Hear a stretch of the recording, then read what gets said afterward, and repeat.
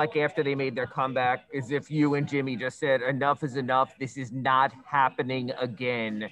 Was there sort of a mindset that when it got to 3, not after Atlanta last night and not after being up 24 in this one? We cursed each other out in the huddle. Yeah. All right, that's it, man. I can get up out of here, Jimmy. You got me. Please, I'm trying to go home. Man, I got a long night of dominoes ahead. I got a long night of sleep. You need to stop playing with this, man. That's the second straight. Okay, to rephrase, you said you cursed each other out in the huddle. Can you take us through that situation or? I'm being nosy, man. Next question.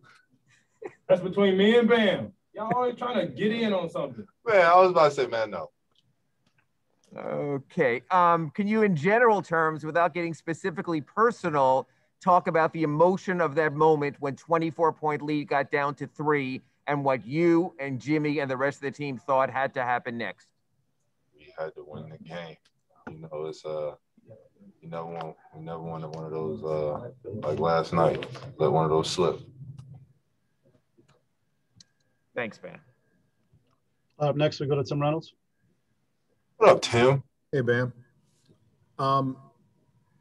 Style points never really count for anything. And does it matter at all? I mean, was this just one of those nights where you had to, whether it was by 1 or by 40, it didn't matter how you got this win? Or was this just one of those? You know, we don't care if we won by half a point. As long as it's a W at the end of the day, nobody really cares. And I know always around here, it's always going to be defense first, but you know, they played D pretty well tonight, and you guys had 4 guys score 20. First time I think all year. Is how big of a deal is that for you guys?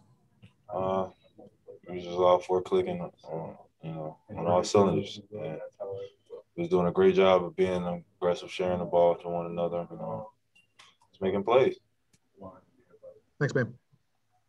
Next, we go to Cooper Moorhead. Hey, Bam. When the offense hit, another bit of a rut in the second half tonight, what was the difference between tonight and last night as far as being able to kind of get the offense back on track and turn it around? Dudes was making plays on the stretch, and dudes was making plays down the stretch, and that was pretty much the game. And, we was making plays after plays after plays, and also getting stops. All right, thanks, Bam. Black lives matter, people.